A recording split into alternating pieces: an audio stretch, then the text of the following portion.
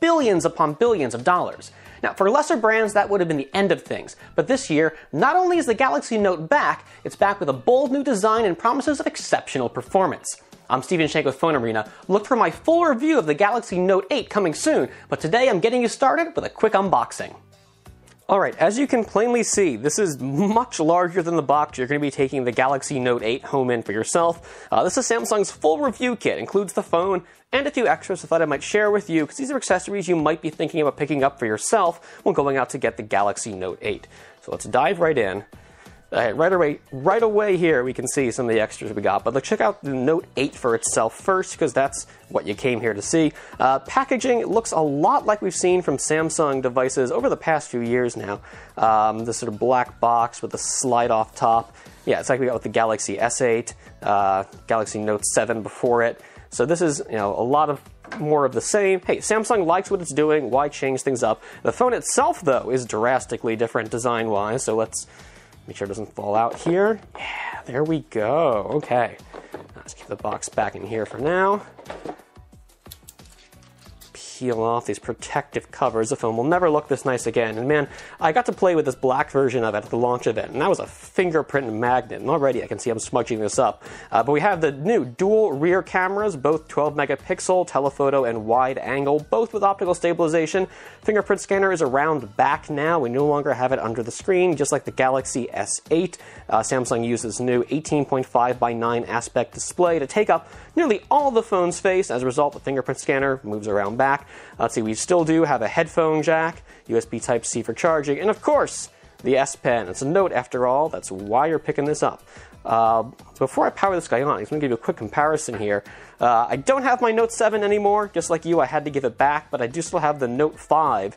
As you can see, Note 5 seems to be a little bit thicker here, but definitely this Note 8 is just such a tall device. It's so impressive. 6.3-inch screen, but the new aspect ratio allows Samsung to use that screen without making the device feel super wide in the hand. Seems to be close to the same thickness here. But a big camera bump here, whereas it's nice and flush. Even with more camera hardware, it's a smoother profile on the Note 8 than it was on the Note 5. And just like super blast from the past. I know this isn't really a relevant comparison. First gen Galaxy Note actually held on to this guy. It's just super squat and wide, and it looks like a phone that has nothing to do with this new one. In fact, you probably wouldn't even guess that these were of the same product line, but sure enough, S Pen tucked away there. S Pen's been super redesigned as well, but okay, let's go ahead and power this phone on and go ahead about seeing it getting set up here so we can take a quick look at the software before diving in to the rest of the hardware. Hey, Samsung. All right, I'm gonna go ahead and get this guy taken care of with its initial setup. Okay, here we have the Galaxy Note 8 finally set up and into Android here. Swipe around, so we have the app drawer getting access to at the bottom, just like on the Galaxy S8. Google Apps, Samsung apps. During setup, you have the chance to install some additional apps here, but we went with the bare bones package just to give you a quick look at what we feature here software-wise. Bixby, of course, just like on the Galaxy S8.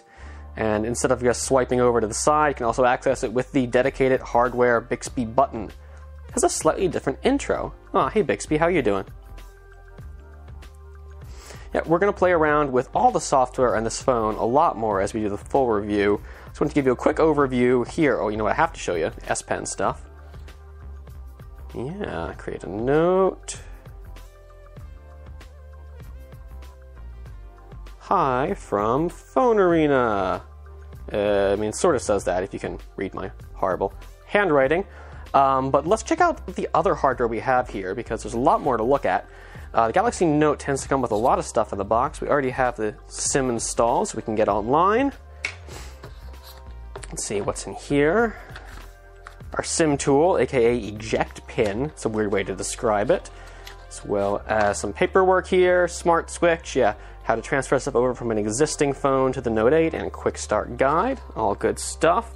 Hardware you can use to transfer stuff over with Smart Switch. We have a USB-C to USB mini adapter, and this looks like, yeah, USB-C to standard A. So plug this in with a charging cable. and attached to an existing USB Type-C phone. You can get your files off it. Speaking of charging cable, Samsung's adaptive fast charger. Same design we've had for years now. I don't love the port on the side here, but that's the way Samsung does it.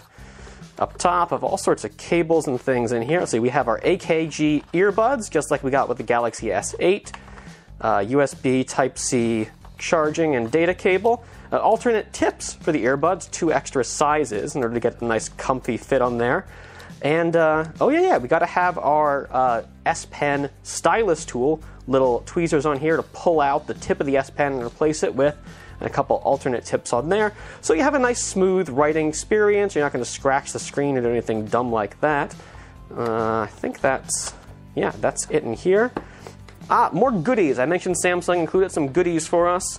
We have a micro SD, oh nice, 256 gig micro SD card. So 64 gigabytes storage on the phone there. You can augment that with micro SD expansion. Using this card, you'll bump you up to 320 gigs? Yeah, it has a boatload of storage, plenty of space for recording video with those dual 12 megapixel cameras. Or just storing lots of media, downloads, whatever you want. I think this is still one of the more expensive ones. I know you can get the 200 gigabyte one for less than $100 now. I feel like this one's over. If you don't need those extra 56 gigs of storage, that might be the way to go. Also, we have Samsung's newest fast charger, wireless fast charger. Samsung Galaxy flagships have been supporting wireless charging for ages now. This is just the latest iteration here. I was kind of worried when first seeing this. This has like a sloping cross section. The phone might slide off, but this leathery texture seems to hold the phone. It's pretty grippy. And so yeah, we slide this back and bend that up, and we have a nice little reclined surface. You can charge this on your desk, see your notifications while they pop up. Compared to the old wireless fast charger, this thing is big. I brought the old one along.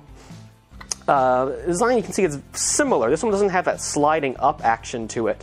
It's also smaller, it's narrower. I do like it has this grippy rubber ring here, but like I said, I was worried about this being too slippy, but it really doesn't feel like it is actually putting the phone on it. I didn't like last year, this had micro USB. When the phone is USB Type-C, it doesn't make sense to have micro USB, a separate cable needed for the charger. Thankfully, the new one is full-on USB Type-C all the way. Is there anything else in here? I guess I have the cable, the charging adapter, or power adapter for the wireless charger itself. All right, so this has been the Samsung Galaxy Note 8. Just a quick look at the phone, the hardware, some accessories you might want to pick up for it. For our full Galaxy Note 8 review, you're going to tune back in real soon, though. For now, I'm Stephen Shank with Phone Arena. Thanks for watching, and definitely come back for that full review soon.